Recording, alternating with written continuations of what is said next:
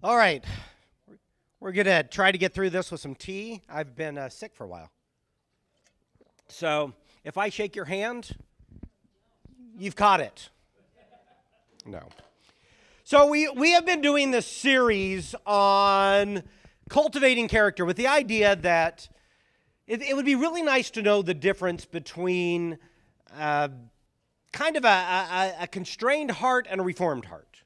Like, we can force ourselves to do good stuff, but there's something different about being transformed and God just completely changing us. And so we've been looking at what some of that might be and how we might cooperate with God.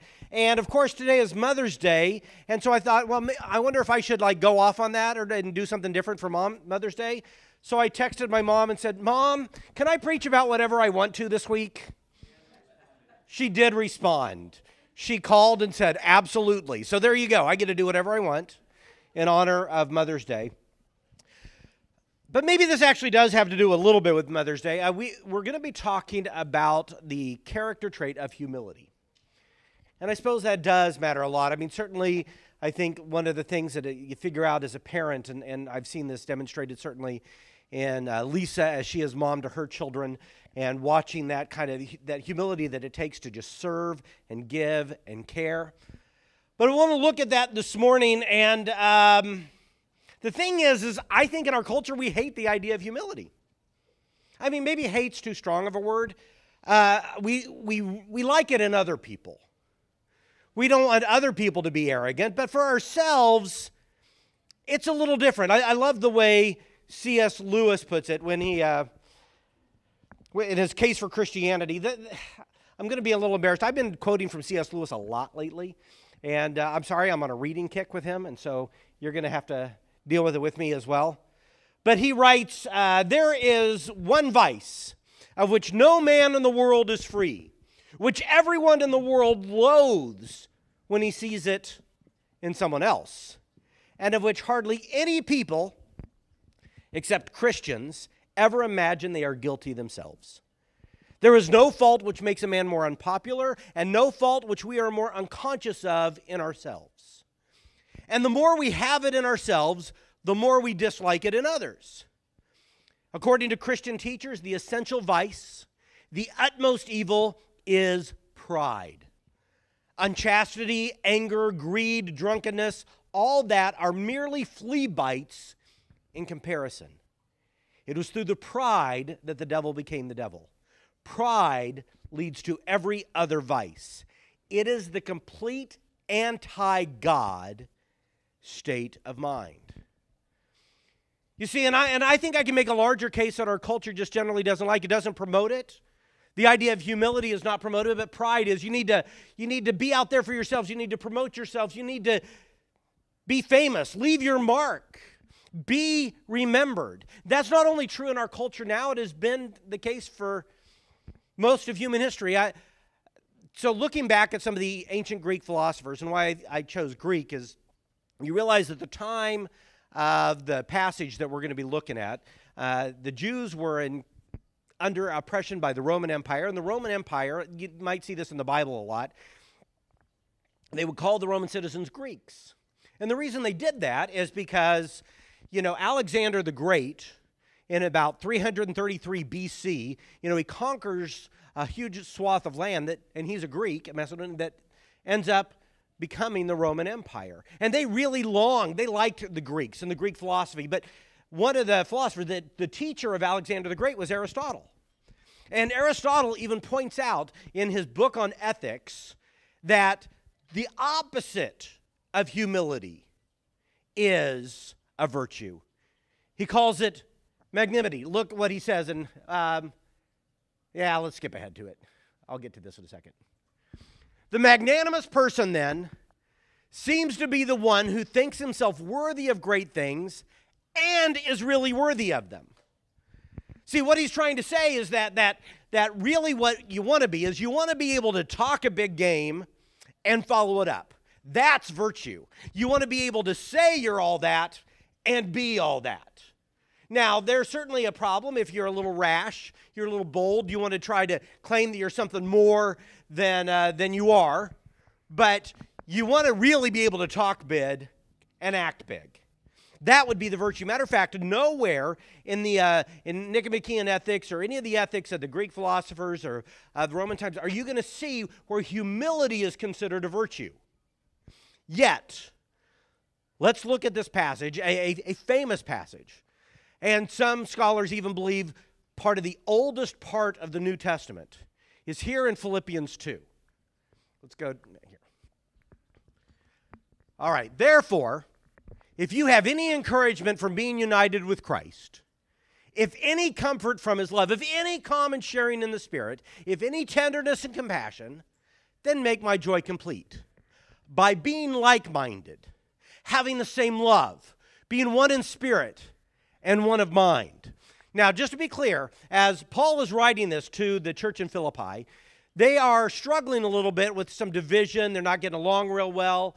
And he says, here's what I want you to do. I want to be really practical. You guys need to get along. You need to be one mind, one spirit, be in this together. But then all of a sudden he jumps from being really what seems really practical to this deep theological thing about the very nature of Christ. Look what he says. Do nothing out of selfish ambition or vain conceit. Rather, in humility, value others above yourselves, not looking to your own interests, but each of you to the interest of the others. In your relationships with one another, have the same mindset as Christ Jesus. Now, for those of you who happen to be following along, if you're looking in your Bibles here, you may notice this next section is written differently than the rest. Like it's literally lays out on the page differently. Now, scholars have debated whether Paul is writing a hymn or whether he's quoting one. And most that I've read seem to suggest that they believe he's quoting. That's why it's one of the oldest. This seems to be a hymn, a saying, a something the early church would repeat over and over to themselves to remind themselves of this deep truth. Who being in the very nature God, did not consider equality with God something to be used to his own advantage. Rather, he made himself nothing by taking the very nature of a servant, being made in human likeness, and being found in appearance as a man, he humbled himself by becoming obedient to death, even death on a cross. Therefore, God exalted him to the highest place and gave him the name that is above every name, that at the name of Jesus every knee should bow in heaven and on earth and under the earth, and every tongue acknowledge that Jesus Christ is Lord, to the glory of God the Father. The idea of humility. See, for the Greeks, the idea of humility would have been, well, dumb. See, humility is a virtue only for the servant. Humility is the virtue only for doormats. The idea of a God of armies, the one who could conquer, the one who was more powerful, that makes sense. That we too would be conquering and after honor and glory, that we could go into battle and use our power and force others to our will. That is the virtue of most of the world and certainly of Rome and the ancient Greeks. But here, as Paul is writing and quoting this very thing about Jesus himself, remember the passage where it said he took on the very nature of a servant. And yet we are opposed to it. I suggest, and this is the first blank in your outline, pride is a disease. That you and I have a disease. And that disease is pride.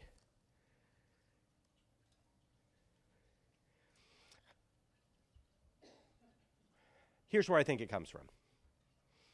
You see, I think you and I were built to be noticed. We long to be seen. We long to be remembered. We long to be counted. We long for people like they would notice us, they would hear us, they'd pay attention to us. We long for that. We like that idea that when we say something that would matter, that people would care enough to pay attention. And there's something deep about that. I remember when I was a youth pastor down in Southern California, and I got a call from one of my youth, a girl, one evening, kind of late on a Friday evening, just in tears. And she is just crying and crying. And I'm like, what's going on? And she says, so I was out with my friends. We were all out. We, had our separate cars, and we were going. We went to this one person's house, and we were there, and we were going to go to these other places and do these things. But at one point, while we were all still there, I went into the bathroom, and they used that as an opportunity to ditch me. Every one of them took off, laughing, and left me behind. And my heart broke for her. And I suspect in hearing this and seeing some of your faces that you recognize that pain. None of us want that. That idea of being in a group and everyone, the only way they target us is to abandon us, is heartbreaking. We long to be seen. We long to be heard. We long to be known. And I don't believe that that is the problem. The problem is that we settle for the world's version of being seen. Notice what it says here in 1 John. For everything in the world, the lust of the flesh, the lust of the eyes, the pride of life, comes not from the Father, but from the world. The world and its desires pass away, but whoever does the will of God lives forever. The thing that I want us to see here is that Scripture is making this distinction between the temporariness of the world and the foreverness of the things of God. You and I were built for the foreverness of being seen and heard and remembered and known.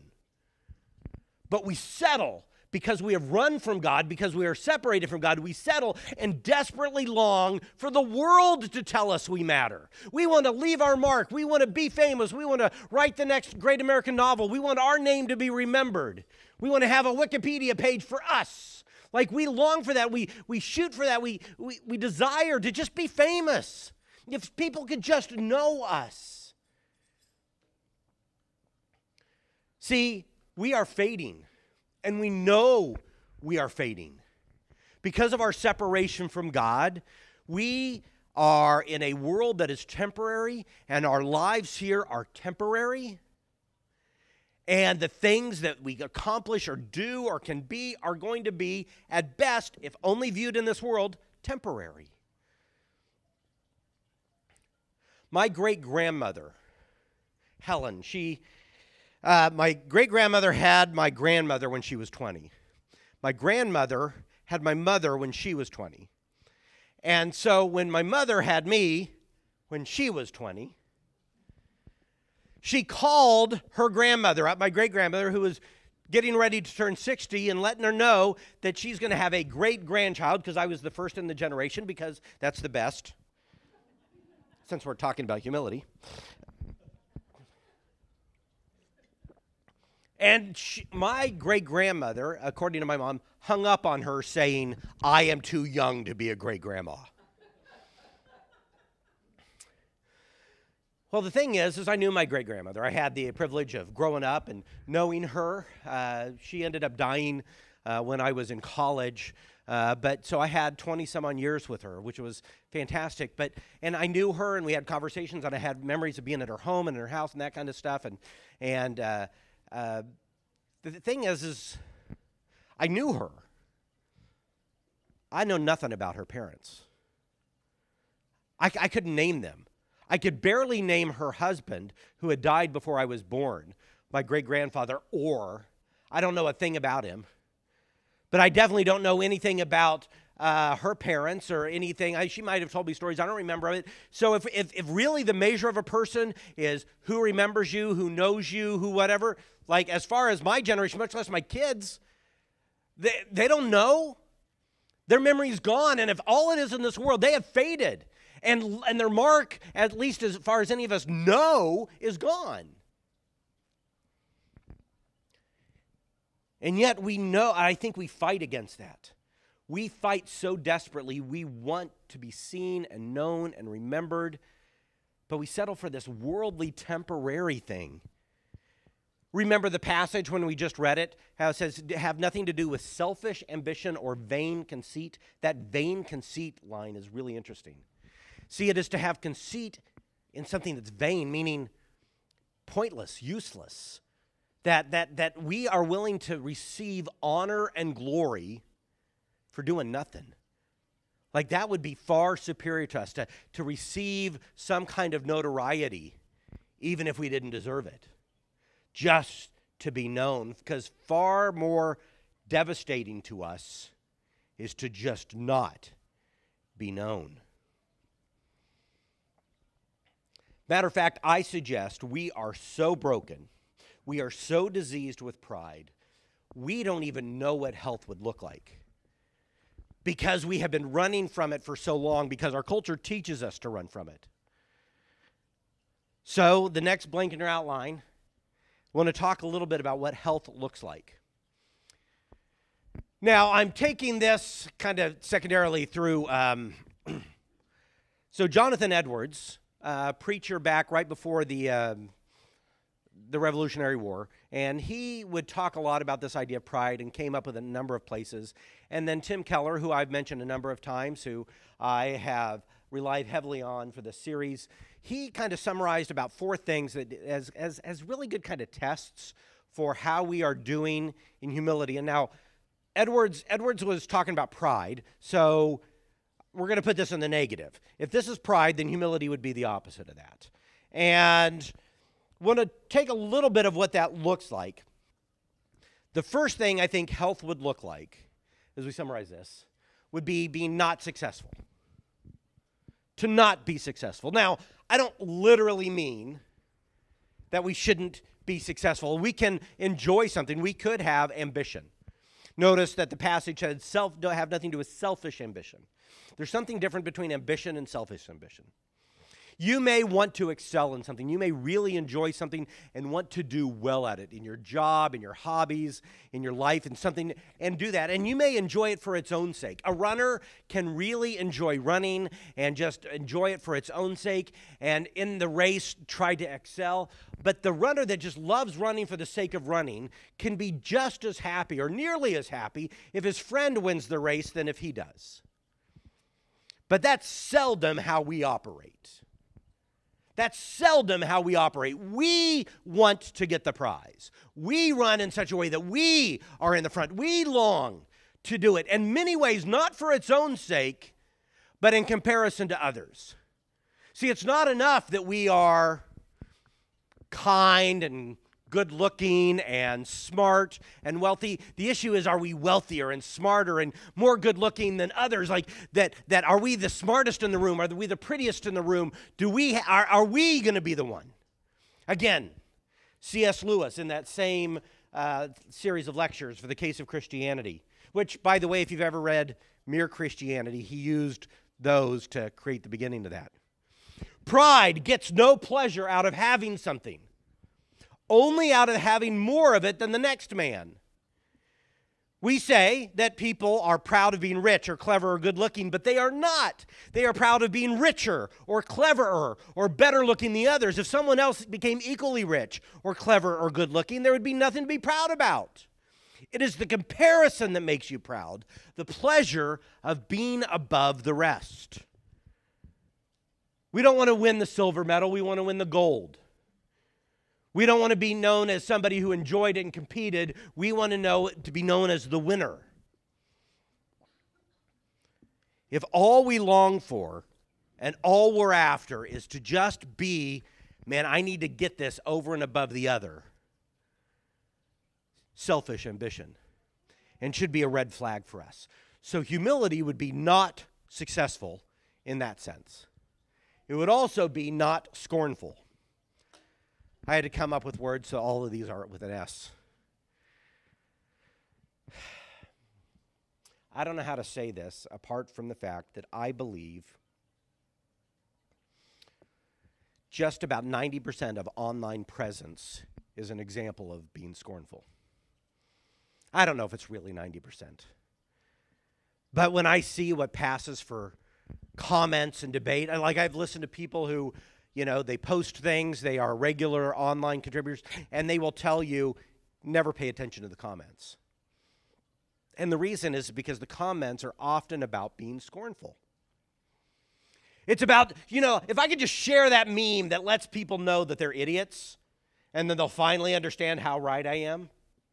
If I can just get that gotcha moment, in that debate that I can get that slick burn in so that they just know that they've been had, that kind of scorn and contempt is the opposite of humility. If I can just put sarcasm in just the well-placed way, that it, again, I'm not saying, there can be fun in just lighthearted bantering back and forth with people people who love and won't take it seriously.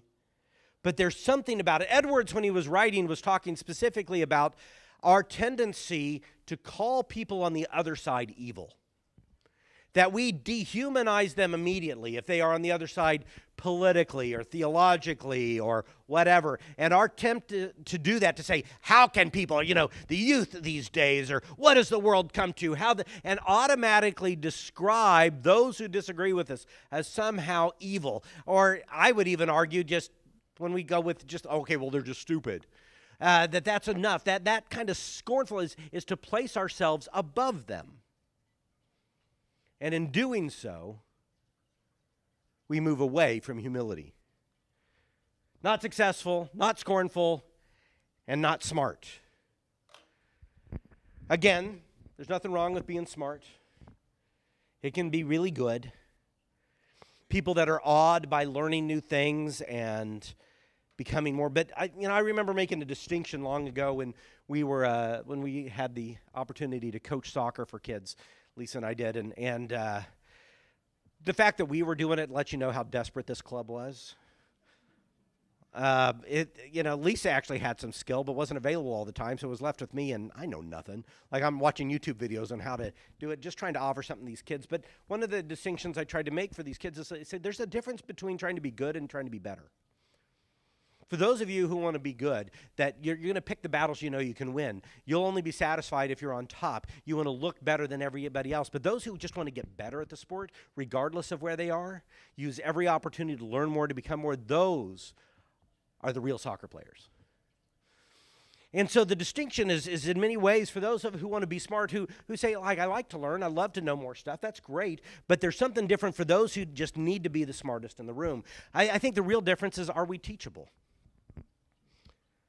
Like, we all know people like that know that they're the smartest in the room, that make sure their point comes across, and their whole point in having the discussion is to let you know how wrong you are. Kids, be quiet. No comments right now. No, the thing is in doing that, to be that, if you're not willing to learn and grow and be part of that, not teachable. My heart was warm the other day. I was talking to my sister who's in Germany, and she was talking about her sons and that they have adopted, I don't know if I told you guys this, they've adopted the I Was Wrong song. We have a tradition in our family that if you are willing to make a claim, you say something and somebody contradicts you, and you double down and say, no, I'm absolutely right, that all of a sudden the stakes have become the I Was Wrong song. You go and find out the information, and whoever's wrong in that has to sing, you were right and I was wrong. I'm going to sing the I Was Wrong song. And that's it. That's what you got to do. And I remember one time, I think it was Luke, was like, no, I'm not going to sing it. I'm not going to sing it. And so I said, okay, you have that right. Well, nobody's going to force you to. But realize from here on out, you never get to have anybody else sing it if they're wrong. He's like, okay. And he sang it. But one of the things that we've done in doing that is just to say, okay, it's okay to be wrong. Just admit that you're wrong and go on. That's okay. The lack of willingness to do that, to have to be the authority in the room, to have to be the one that's right, is the opposite of humility. Someone who is humble doesn't have to be the smartest in the room. And then not being self-conscious. This one I'm going to have to take a little bit of time with. You see, I think what happens is, for a lot of us, when we think of humility, that the opposite of humility, we think of somebody with pride. We think of somebody who is arrogant, who's always talking themselves up, who wants to be their center of attention and is always on display and has to, is always looking in the mirror to make sure they look good and doing all this stuff, being that person. But interestingly enough, we can be just as prideful if we find ourselves not measuring up. if we're completely self-conscious, so desperate about how we look to others, how we're coming across,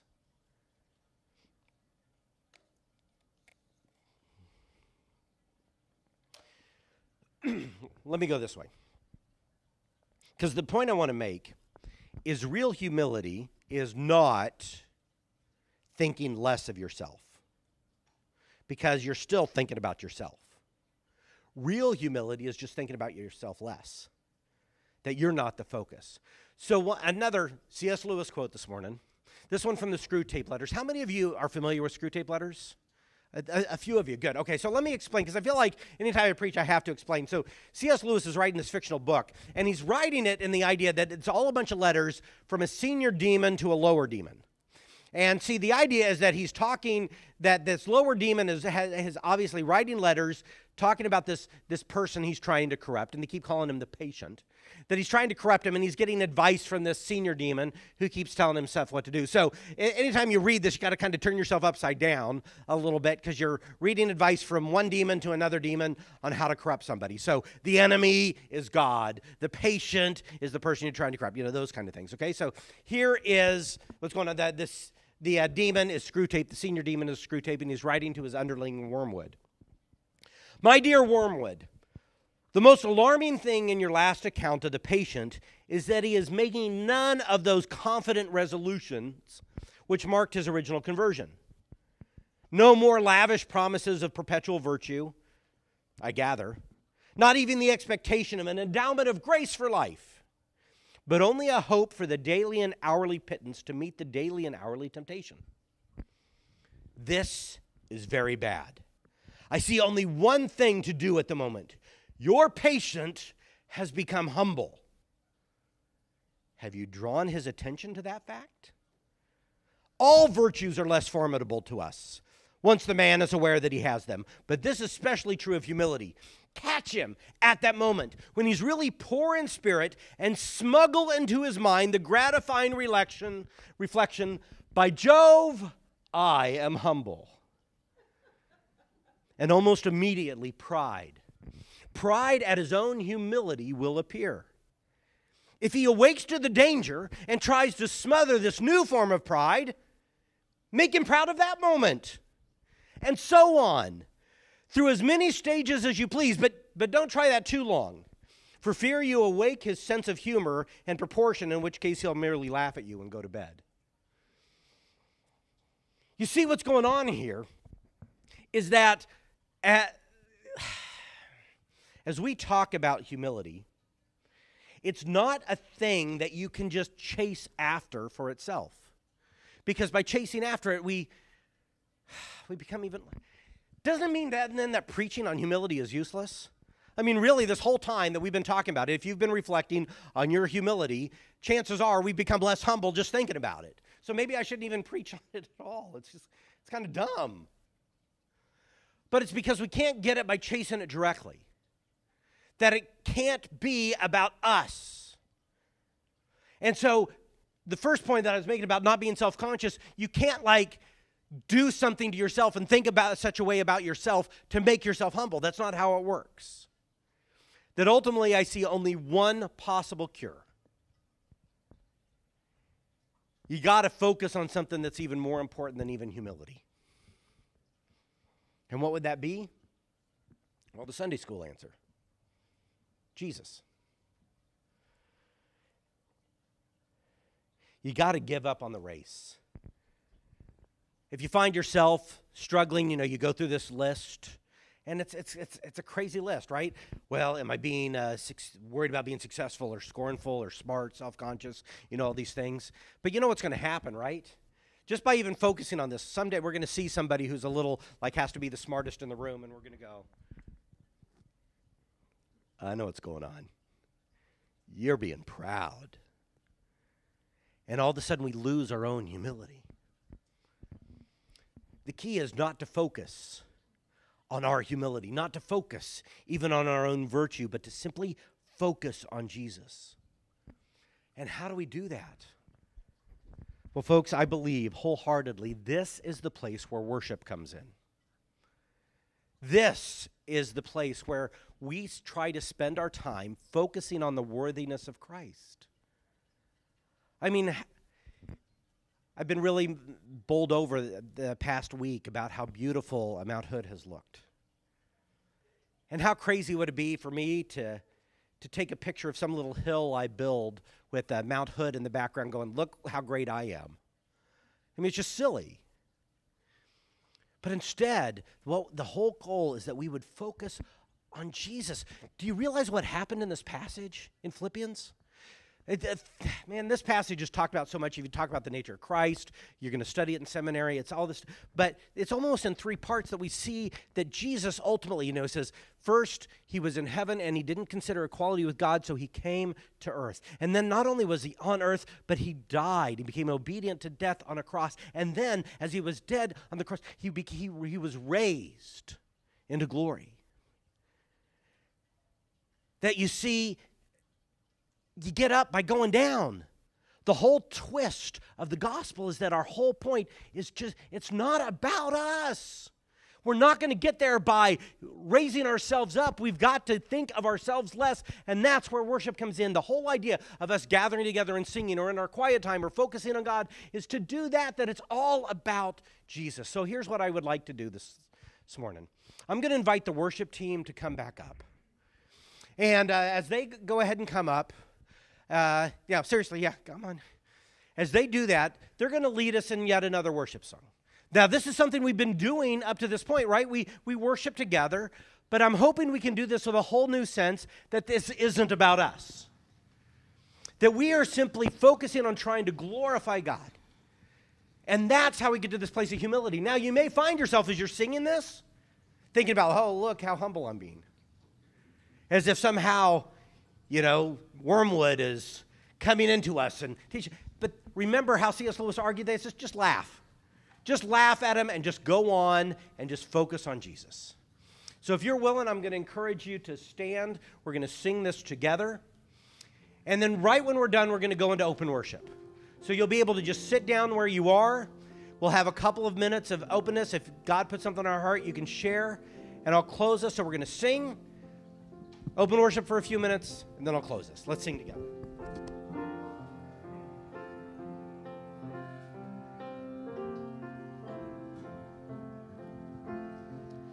Take time to be holy.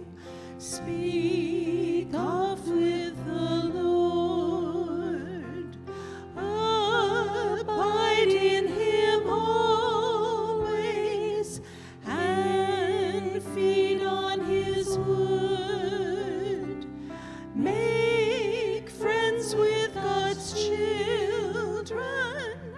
Help those who are weak. Forgetting in nothing his blessing to seek.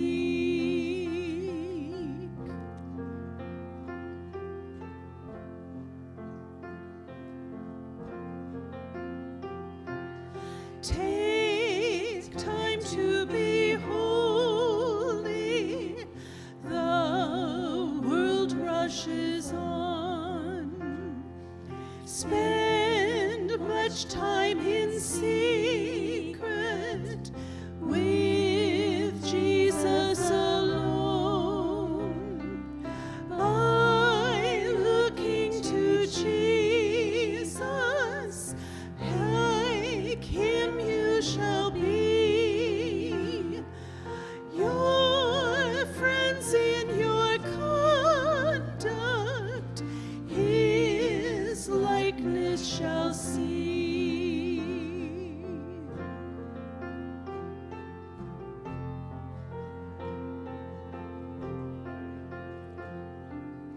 Take time to be holy.